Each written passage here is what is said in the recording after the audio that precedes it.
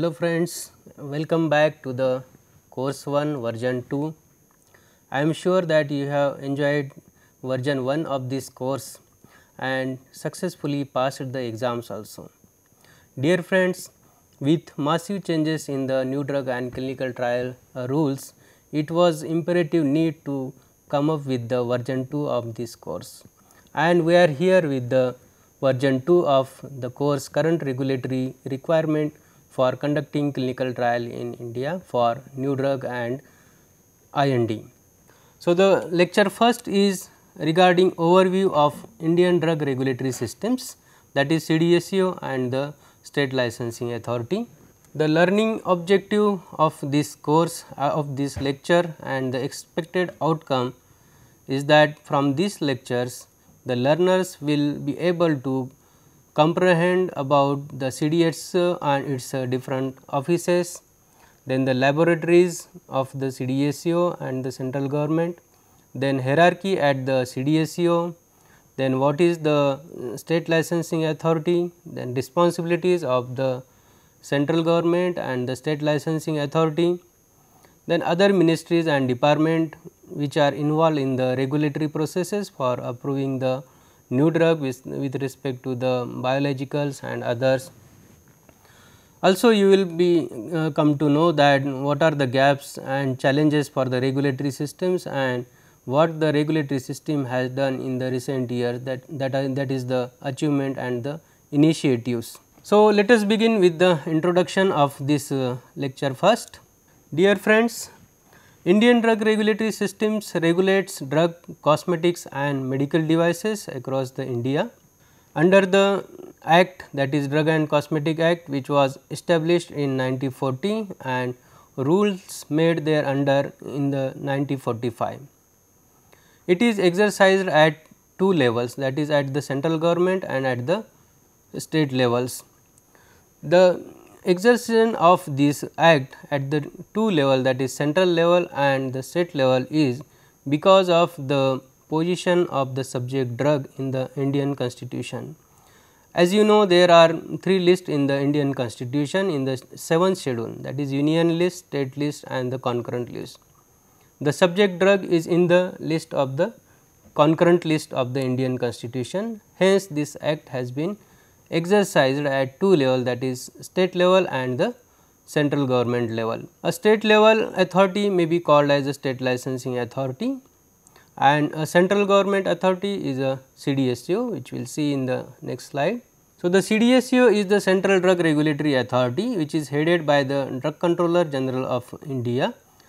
This CDSCO institution is under the DGHS, that is Director General of Health Services, which is under the Ministry of Health and Family Welfare, Government of India. CDSCO is the National Regulatory Authority of the India. The headquarter of the CDSCO is located at FDA Bhavan, ITO, Kotla Road, New Delhi, and the headquarter of the CDSCO, which is at New Delhi, is mainly responsible for giving the approval of new drugs, clinical trials, import, export, then approval of the medical devices and other products. We will see in detail in our subsequent slides. CDSCO has been supported by 13 zonal and subzonal offices across the country, which are also involved in the monitoring of the clinical trials. Let us see the hierarchy at the CDSCO headquarter New Delhi. So, this is the hierarchy at CDSCO headquarter. The CDSCO, this institution is headed by Drug Controller General of India. We also call DCGI or the Drug Controlling Authority or the Central Licensing Authority, and he is supported by Joint Drug Controller of India, Deputy Drug Controller of India, Assistant Drug Controller of India, and they are supported by Drug Inspector, who are actually responsible for conducting inspections and audit of the clinical trial sites and other. They are supported by Assistant Drug Inspector, Technical Data Associate and other supporting staff. Let us see the CDSCO offices and laboratories. So, where are these offices located across the country? So, as I have said, there are 13 zonal and subzonal offices. There are 6 zonal offices which are scattered throughout the India in a geographical distribution, that is in the east, west, south and north zone to cover the whole of India. The office of the north zone is situated at Ghaziabad and the office for the west zone is situated at Mumbai and Ahmedabad. For the south zone, the offices, that is zonal offices, are situated at Chennai and Hyderabad. There are also 7 sub-zonal offices. These are at Chandigarh, Bangalore, Goa, Jammu, Guwahati, Indore and recently added Varanasi. There are 8 laboratories which are responsible for the testing of the drug, cosmetic and medical devices. These laboratories are called as central drug laboratories and central drug testing laboratories. These are situated at Kolkata, Mumbai, Chennai, Hyderabad, Chandigarh, Guwahati, Kasauli, NIB, Noida.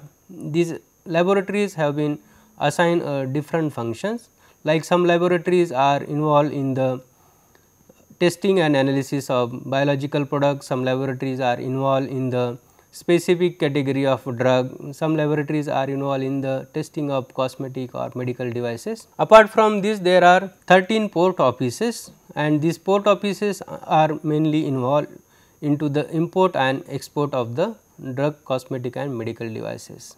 Let us see what are the various divisions at CDSCO headquarters. So, mainly there are 4 divisions: the new drug division, biologicals, medical device and IVD divisions.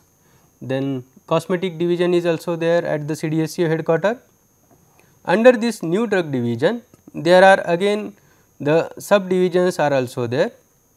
These subdivisions are IND division, that is which is looking after the investigational new drugs and its application, then subsequent new drug division, then global clinical trial division, fixed dose combination division, then bioavailability bioequivalence division. Also it looks after the import and exports of the new drugs, then test license division, SAE division and ethics committee division. Same is for the biologicals also.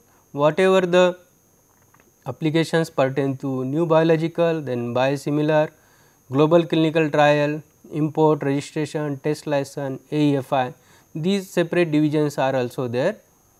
Then for the medical device and the in vitro diagnostic devices, the department like clinical investigation department, then clinical performance evaluation department, this is particularly with reference to the in vitro diagnostic kit.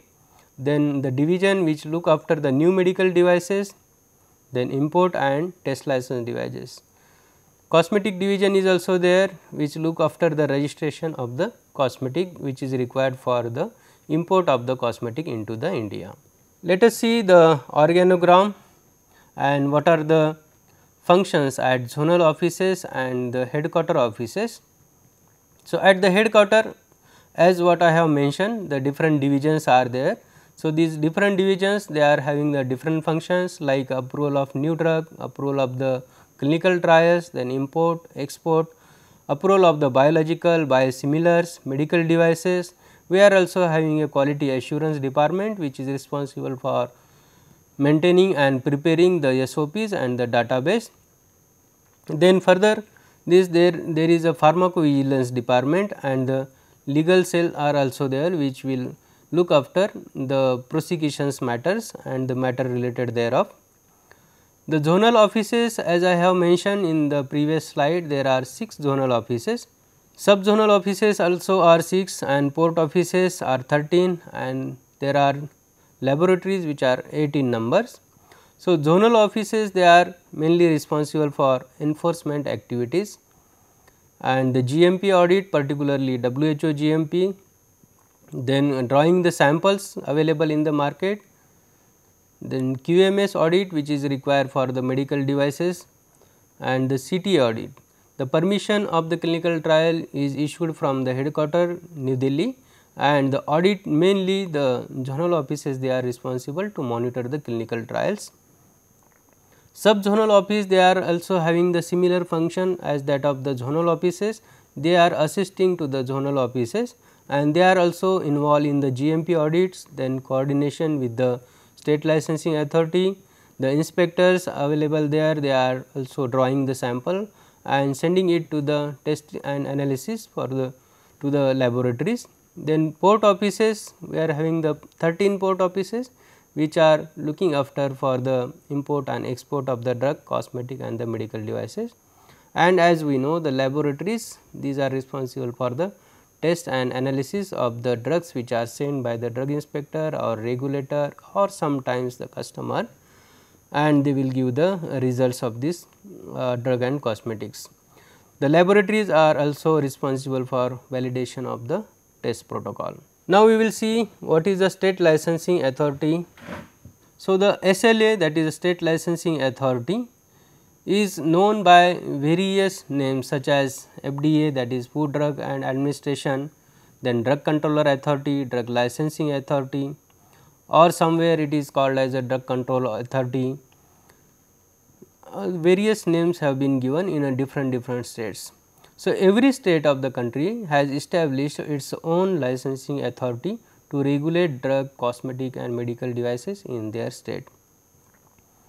The state licensing authority is unlike DCGI is headed by commissioner. Sometimes they are called as drug controlling authority, and they are also supported by joint commissioner, assistant drug controller or assistant commissioner, and they are also having a drug inspectors and the supporting staff.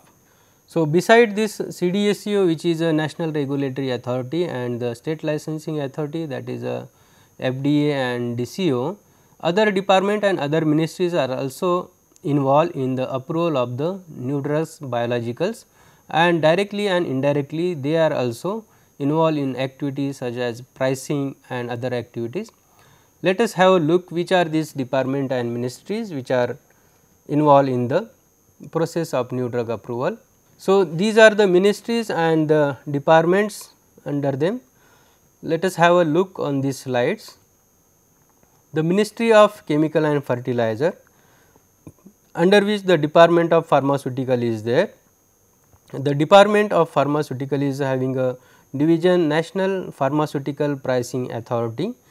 The National Pharmaceutical Pricing Authority is mainly responsible for regulation of the prices of the drug. As we have seen, the Ministry of Health and Family Welfare having a department DGHS, under which CDSU is there, which is mainly responsible for giving the approval of the new drugs. Then the Ministry of Environment and Forest is also involved. Under the department GAC and the DBT, that is Department of Biotechnology, it is having a review committee for gene manipulation. So, the product which are related to the gene such as rDNA and other biosimilar products. So, these ministries are involved in giving the approval of these products for the preclinical, and sometimes they recommend for the clinical. Apart from this, we have seen the state licensing authority, and these state licensing authorities are mainly involved in giving the permission for the manufacturing of the drug once the drug has become old. These are also responsible for regulating the sales and the inspections. We will see in the detail what are the functions of the central licensing authority, that is CDSCO, and what are the functions of the state licensing authority. Moving to the next slide, that is regulatory functions. The regulatory functions of the CDSCO we have seen in previous slides. The new drug approval, medical device approval, then import of drug, then import of the cosmetic, import of the medical device, then approval of the clinical trials, then ethics committee registration, SAE, that is serious adverse event evaluation. So, that department is also there at the CDSCO headquarter. Then amendment of the Drug and Cosmetic Act and rules there under, that is also the mainly the function of the central government authority, that is the CDSCO. Then we are having pharmacovigilance. The pharmacovigilance is mainly for the collection and monitoring of the SAEs and the adverse events which are happening in the market. Beside this, we are having the Drug Technical Advisory Board and the Drug Consultative Committees. So, it is the function of the CDSCO to conduct Drug Technical Advisory Board meetings. The head of this Drug Technical Advisory Board meeting is DG of the Health Ministry, and the DTAB, that is Drug Technical Advisory Board meeting, these are conducted mainly for the giving the advice in the technical matters arising out of the act. For example, if the drug has to be banned or drug has to be prohibited, then the proposal has to be put up into the Drug Technical Advisory Board, and after the sanction or after the consent of these board members, that can be enforced. DCC is a drug consultative body, and which is mainly responsible for bringing the uniformity in the enforcement of the Drug and Cosmetic Act. So, every drug controller of the state, they participate in the Drug Consultative Committee and give its opinion for the uniformity, maintaining the uniformity in the state and maintaining the uniformity for implementation of Drug and Cosmetic Act. Let us see what are the functions of state authority. So, the state responsibility is to giving the license for the manufacturing. So, once the drug has been approved by the CDSCO, then the manufacturing license is issued by the state licensing authority. Then sale and distribution is also the regulation is also the responsibility of state licensing authority. Monitoring of quality of drug and cosmetic. So, they are having also the inspectors which are mainly conducting the inspection of the sites, and they are also monitoring the quality of the drug and cosmetics available in the market. Investigation and the prosecution is also the responsibility of the state licensing authority. So, the drug inspector in the concerned state, they pick up the samples and they send the sample to the laboratory for testing and analysis purpose, and if it found substandard or spurious or misbranded, then it is the responsibility of the drug inspector to launch a prosecution against the manufacturer. Enforcement of Drug and Magic Remedies Act and the DPCO, that is Drug Pricing Control Order Act. So, this is also the mainly responsibility of the state licensing authority. The DMR Act is mainly related to the misadvertisement of the drug or advertisement of the drug which is not acceptable legally. The state drug inspector, they also participate in the joint inspection, that is inspection with the CDSCO for the giving WHO GMP certificate, and in certain cases of medical devices for giving the manufacturing licenses for the medical device applicant. So, these are the responsibilities of state and the central government. Let us have a look on the initiative taken by the CDSCO and the achievements done by the CDSCO in the recent few years.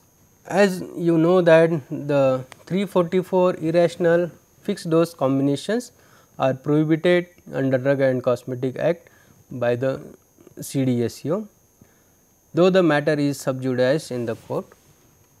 And with the Make in India, the various measures has been taken by the central government for ease of doing business. These are the various activities done for the ease of doing business. E-governance system introduced, that is we are having a Sugam portal which is also known as Suraksha, Gunavatta and Manakta. So, most of the applications is now accepted through the online. Then government has published a new drug and clinical trial rule which is effective from 19/3/2019. Earlier there were no medical devices rule, only 3-4 medical devices rules were there, and these medical devices were considered as a drug and they are the permissions are given under the Drug and Cosmetic Act. Now, to bring the clarity in the medical devices, separate rules has been published which is called as Medical Device Rule 2070 and which is effective from 1st January 2018.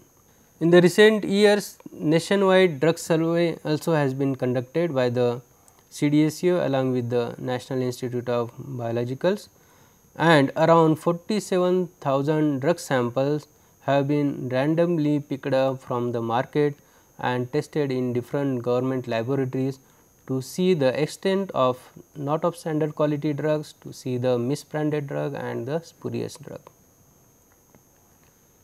Then again central government has started the pharmacovigilance department to see the assays and adverse event which are happening in the markets for the new drugs. Hemovigilance is also the same, but it is for the blood related products. Then we have started the materiovigilance to see the assays and AVs with respect to the medical devices. Testing of cosmetics on animals has been prohibited. So, wherever there is no requirement of the using the animals and wherever there are alternative methods as per the OECD guidelines are available. So, in that cases and in the case of the cosmetics, the testing of the cosmetic on animals that has been prohibited. Earlier there were no timelines prescribed for the processing of application. Now, all the timelines has been prescribed for the speedy processing and the disposal of the applications. Few of the offices which are at the port offices, they have been working 24/7 for the speedy approval. This is one of the great achievement that CDSCO was declared by WHO as a functional national regulatory authority against stringent international indicators. So, the WHO conducts audit for the every country's regulatory authority to assign them the maturity levels, and the CDSCO has been audited by the WHO and other 14 countries people, that is they are the regulators, and they have assigned the maturity level 4 in most of the indicators, and this maturity level 4 is the highest second of the maturity level available in the globe. CDSCO has established a public relation office as a single window system for grievance redressal. Then we have started the intelligence cell which is at CDSCO headquarter, and these cells collect the information from the market, and based on that the CDSCO has conducted various raid in the market and seized the drugs and cosmetic which are illegally available in the market. So, this is the achievement and initiative taken by the CDSCO and central government. While doing these functions, the CDSCO is having many gaps and challenges. So, we will see the what are these gaps and challenges. CDSCO is with a shortage of manpower, that is we are around only 223 inspectors across the country. So, this is a major shortage. Then inadequate drug testing facilities and laboratories. Though we are testing 1 lakh samples every year, but still it requires with the quantum of the industries and the product available in the market, we require to still test more and more drug to evaluate its quality and the efficacy. The whatever the laboratories they are available that are now inadequate. Then again there is a space constraint with the increase in the officers of the CDSCO and the manpower. The space has remained same, so it is a space constraint. Then one of the major challenge the CDSCO and central government is facing to notify all the medical devices in market. Enforcement activity is little bit lagging behind because of the shortage of the manpower and the other constraint. CDSCO has been assigned with the additional work, and this additional work is complete monitoring of clinical trial site inspections, then registration of all ethics committee in India, those ethics committee which are giving the approval to the clinical trials. Earlier there were no registration of this ethics committee, and recently it has been started to register all the ethics committee. Responsibility of DCGI in causality assessment and decision on amount of compensation in case of trial related death. So, this is again the additional responsibility given to the DCGI to amount for compensation in case of clinical trials and clinical trial related death. So, this is about the CDSCO and its offices, the functions of the CDSCO and state licensing authority. Let us have look what we have learned in this lecture. So, in this lecture we have seen the CDSCO, its different offices including its hierarchy, then what are the subzonal, zonal offices and what are the laboratories, its function. Then various department at CDSCO headquarter New Delhi. These departments are new drug department, then medical device, cosmetic departments, biological department, which are having again the subdivisions also. We have seen the responsibility of state and center. The center is having the main responsibility to give the approval for the clinical trial, medical device, new drugs. The state is having the main responsibility to give the approval for the manufacturing licenses and the GMP inspections, drawing the samples. We have seen the achievement by CDSCO, then we have seen the regulatory gaps, challenges faced by the CDSCO. So, this is all about the CDSCO. Now, it is a time for you to give the reply of this question to check your memory. The first question for you, these are very simple questions.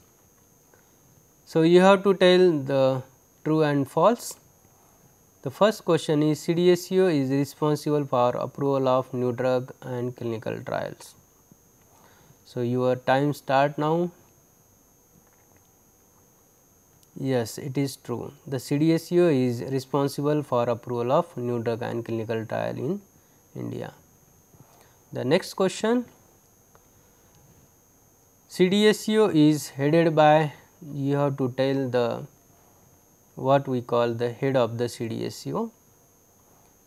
I will give you the hint, it is a DGCA, commissioner or DCGI.